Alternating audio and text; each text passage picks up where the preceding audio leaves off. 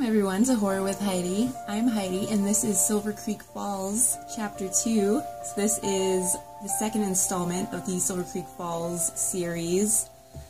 Now where we left off last time, it was Mark and Sarah, the Massachusetts State Trooper, and the Scotland Yard officer? I'm not sure. They came to this town, Silver Creek Falls, to investigate a mysterious series of crimes, disappearances, possibly murders. They were working on finding connections between all the crimes. They looked into the missing sheriff's notes to see his take on the crimes. And then just as things were starting to get good, the FBI swooped in and took over jurisdiction, took the case and everything from Mark and Sarah. One of them had contemplated just going back home and forgetting about it. The other one, I believe Mark convinced her to stay, that they were going to keep looking into the case even though they had no longer had legal right to. And then something strange happened. Mark's possibly colleague from the Scotland Yard came in and they discussed the case, saying it was similar to one they were already familiar with, which was new, and then that's where Chapter 1 stopped. So now we get to find out more about what's going on with Mark in this case, how he already knows about it. So we're still in Norfolk. They're at the police station right now.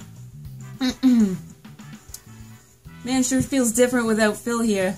The chief called me to come talk to him. I should go straight to him before doing anything. So we're gonna go straight. Oh, Silver Creek Falls Chapter 2 features more puzzles and riddles than the previous chapter.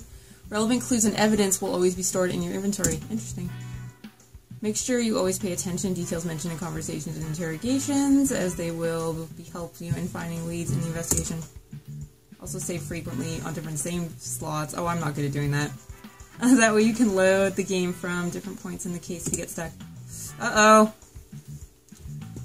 Okay, so it kind of feels like, I don't know how long this one is going to be. I get the feeling that Chapter 1 was made the way it was as to kind of be like a demo, and then kind of segue you straight into the rest of the game.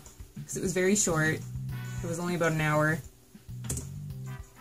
Hey Chief, how you doing? You heard about Phil, right? Yeah, I got a call from the High Commissioner this morning. It's such a shame Phil had to go back to England. Oh, his name was Phil? I thought his name was Mark. Why did I think his name was Mark? Yeah, I'm sorry. Phil was the Scotland Yard agent. Yes. Yeah, that sucks. Scotland Yard needed him back. Yeah, it sucks. Scotland Yard needed him back for something. I dropped him off at the airport last Friday. He wanted me to visit DC before going home. I told him he'd have a better time visiting Boston, but his flight to London was connecting through DC anyway. Yeah, I know you two are working well together. Don't worry, you'll have a new partner next week. So, you want to talk to me? Is it about my request from DC? When you and Phil came to me last week requesting an extension on the case in North Carolina, I thought you guys were out of your minds. But this old cop got it wrong. Apparently DC listened. There's an FBI agent here to see you. Oh. Are you serious? Even though they'd ignore our request? Apparently your James Bond had connections in DC or something. He goes there for one weekend and the week after comes an FBI agent. I don't know if Phil had something to do with it, but I wouldn't be surprised. Anyway, enough chatting. He's in the operations room upstairs. Don't keep our guest waiting. Aha!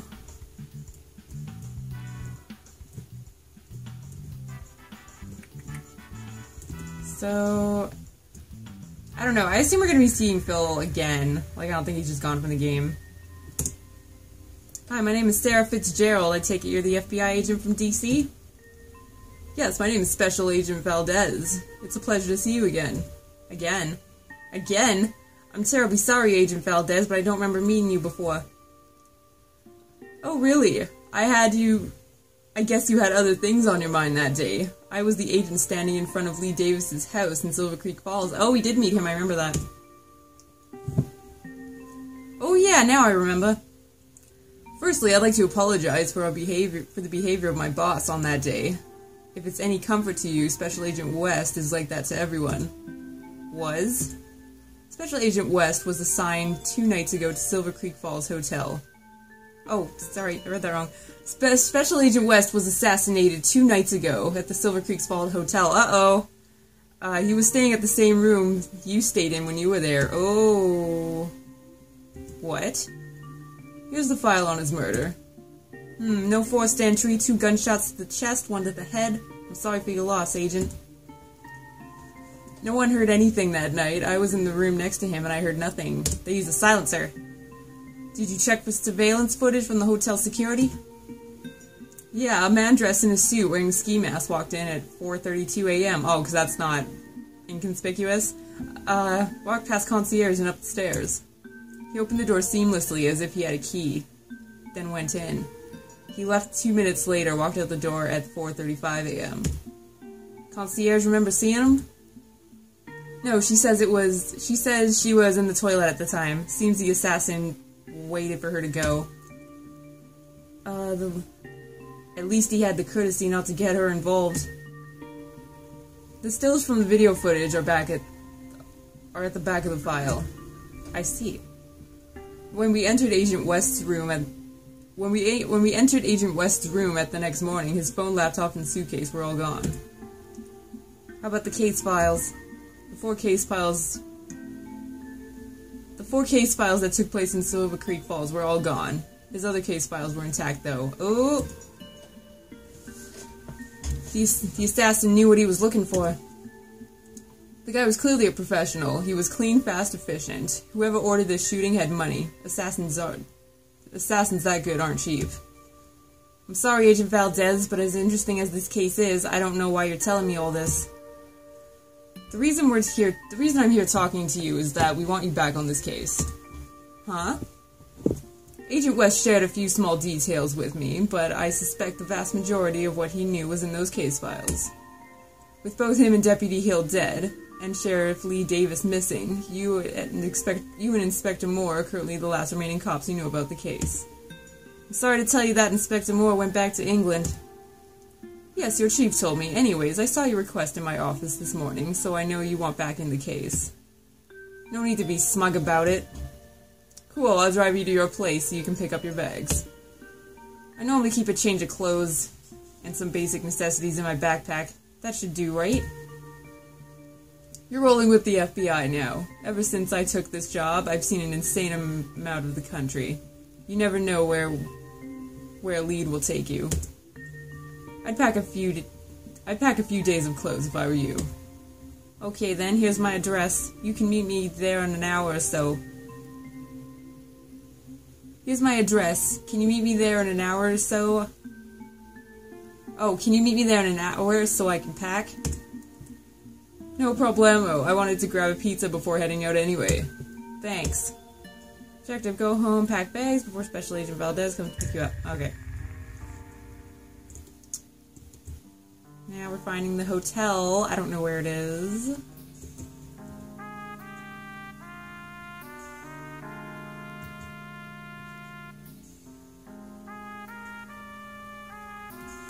Sarah Fitzgerald's apartment, Norfolk, Virginia.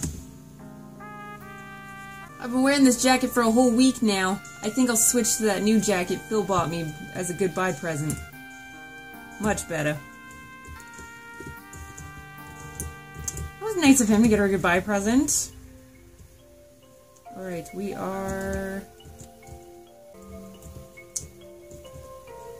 First aid kit, that will be quite useful. First aid kit added to inventory. Let's go check out our computer.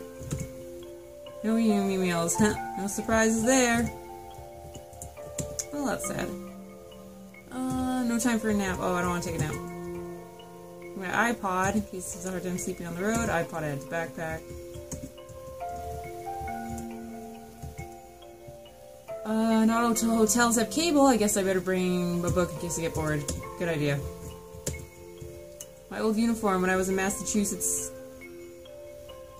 From when I was a Massachusetts State's Trooper. Seems like only yesterday when I was sworn in. I thought she was a State's Trooper right now. Oh, she's a detective now. Oh, that's weird. I thought she was a trooper still. Let's grab a few more clothes. I might be in the field for a few days. Cool.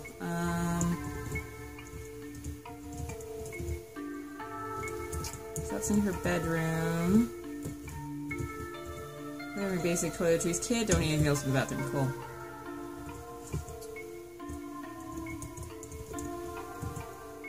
No time for TV. Gotta pack.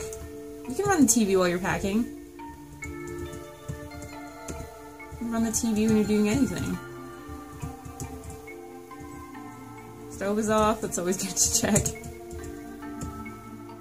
Oh, I'll bring a snack for the trip. Apple added.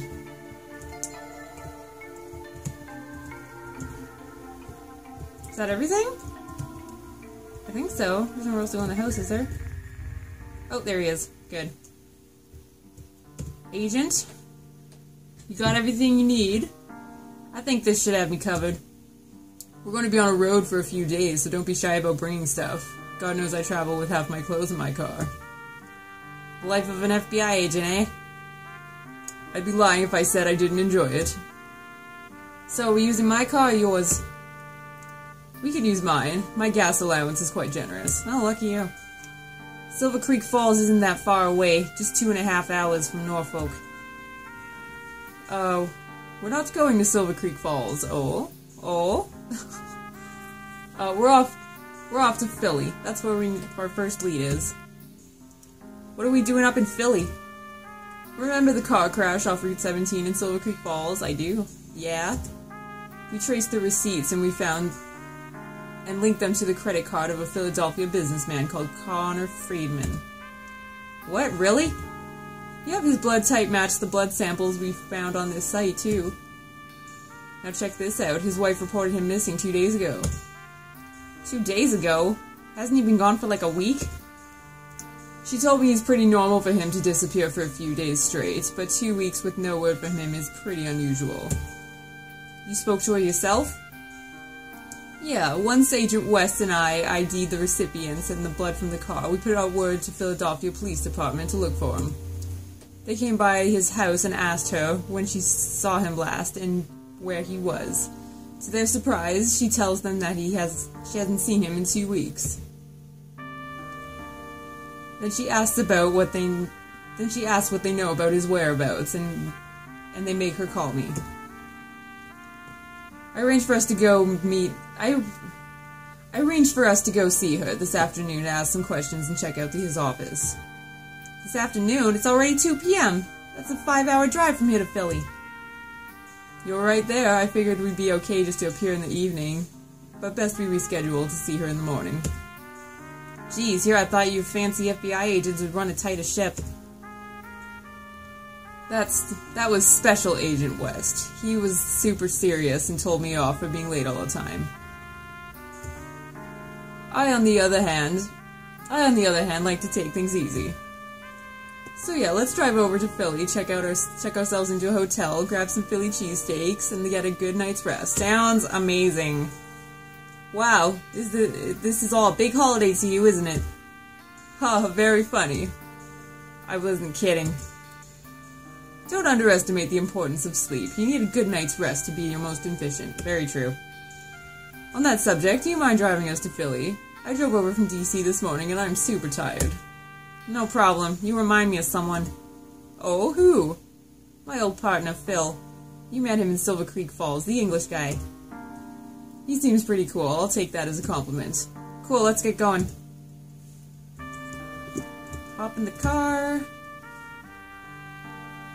Rental company will pick it up for me, they said. Oh, wait, we're not taking hers.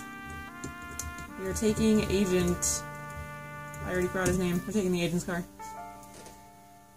The Beaumont, Philadelphia, Pennsylvania.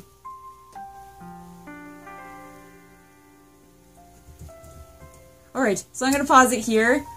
This is a good start to the case, so yeah, I kind of figured she would be put back on the case somehow. Either she'd do it herself or they would invite her. So that's awesome. We have a new partner now, FBI agent, so this will get cool. So yeah, when we come back next time, we'll get our full night's sleep and then go talk to the wife. So until then, thanks for watching, thanks for being my player too. Till next time, don't get scared without me.